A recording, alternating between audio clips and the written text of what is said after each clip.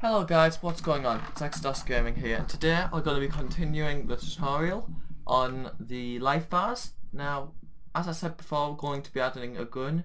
So for this, we're going to need to get 2 new active objects. One of them doesn't have to be on the frame, one does. I'm going to rename this one Gun.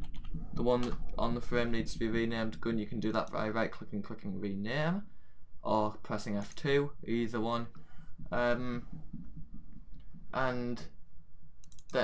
Create 3 new active objects, and one of them you'll want to set in orange, like your floor, and drag it to be like any shape you want that will block the bullets out so that you can't be hit. Now we're going to do every 1 second, gun, launch an object, I forgot which one was my bullet.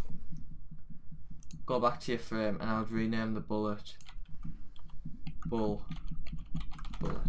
There we go. Okay.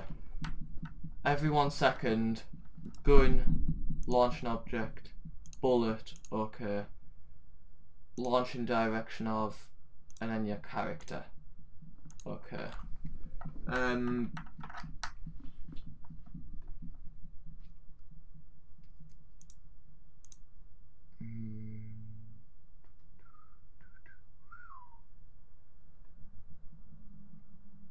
Launch speed, okay, then do new condition, bullet, collisions, another object, player, subtract from your counter 1,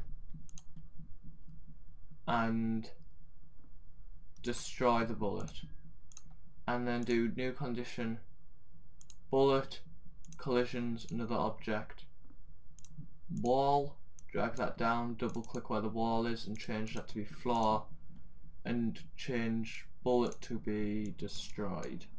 Okay, and then go back to your frame, click on your character and change his movement to be 8 directions. Okay, that should work. So now if we move up here, there, we're protected by the wall, so he can't kill us. He will always shoot in our direction. If I come over here, we can dodge the bullets. If I let them hit us though, then they will take our life down slowly, and if we get to 0 we will be destroyed. So that's how you do an enemy turret. Now we could hide behind here and regenerate our life. So yeah, that's how you do enemy turrets. You could do this for timing games. In fact, I might do making a game series that I start probably the same day this video goes out. So yeah, thanks for watching guys. I hope this tutorial helped you on making a standing turret that takes life off people, and don't start on this tutorial if you've come to this one first. Go to the one I did before, because you might not understand some of the stuff. So thanks for watching guys, and I'll see you next time. Bye.